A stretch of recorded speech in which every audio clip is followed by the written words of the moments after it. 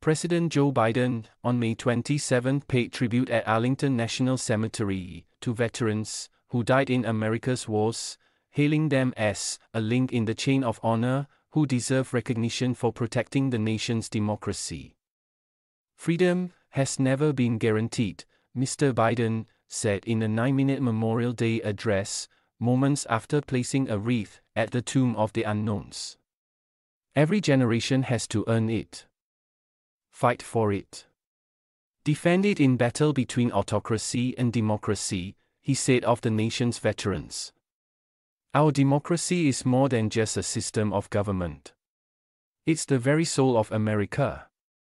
His somber message was a sharp contrast to that of former President Donald Trump, his challenger for re-election this year, who posted an angry and incendiary Memorial Day message on his social media site. Happy Memorial Day to all, including the human scum that is working so hard to destroy our once great country, the former president wrote on Truth Social. Trump also wished a happy Memorial Day to Mr. Lewis Kaplan, the federal judge who oversaw the trials in which the former president was accused of defamation. Trump called Mr. Kaplan the radical left, Trump-hating federal judge. He also called Justice Arthur Engoron, who presided over Trump's civil fraud case, a wacko.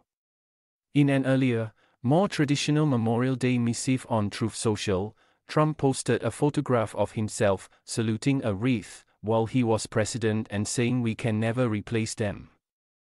We can never repay them. But we can always remember. But his vitriolic post followed a few minutes later as a reminder of the stark differences between the two rivals for the White House. As has been the case for years, either as president or as a presidential candidate, Trump showed that he would not be held to the norms of behavior that guide the nation's leaders on a somber national holiday.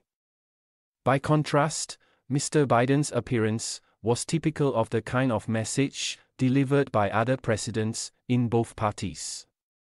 He focused mostly on the sacrifices of the past members of the military who died in Afghanistan, Korea, Vietnam, and the two world wars. Our fallen heroes have brought us closer today, he said. We are not just fortunate heirs of their legacy. We have a responsibility to be the keepers of their mission, that truest memorial of their lives. Mr. Biden did not mention the wars raging in Europe and the Middle East, where he has pledged not to send U.S. service members to fight alongside allies in Ukraine or Israel. The United States has been drawn into both conflicts nonetheless. The military is helping to provide humanitarian relief in the Gaza Strip and is equipping and supporting fighters in both places against Russia and Hamas. Mr. Biden took a moment during the speech to remember his son Beau, who died of brain cancer after serving in Iraq as a member of the National Guard. The president has long said he believes his son developed his cancer as a result of living next to open burn pits in Iraq, where the military would burn waste, producing toxic smoke that nearby soldiers breathe in. This week marks 9 years since I lost my son, the president said, being careful to add that Beau Biden's death was not the same as those of soldiers who lost their lives in battle. The pain of his loss is still with me every day, as it is with you, he said. Still sharp, still clear. But so is the pride. It is that pride, the president said, that Americans must remember when service members return home from battle or when their grieving family members receive their remains.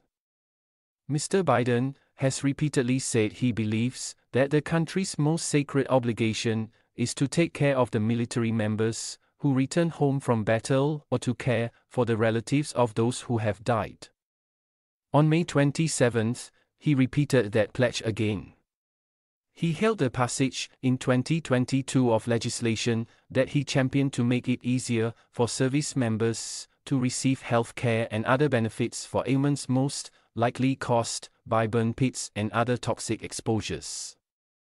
Mr. Biden said the legislation and other efforts to support veterans was an expression of gratitude from a thankful nation. Gratitude to our fallen heroes, he said. Gratitude to the families left behind. And gratitude to the brave souls who continue to uphold the flame of liberty all across our country and around the world.